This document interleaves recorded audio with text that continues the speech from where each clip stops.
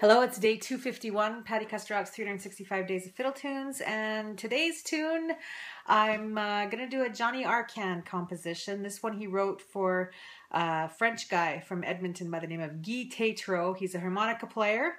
Guy calls it the face piano, and he loves that Quebecois music. He sends me emails all the time with some great accordion players because he knows how much I enjoy it and some great tunes. So this is one that Johnny Arcand wrote for Guy, called the Guy Tetreault Reel.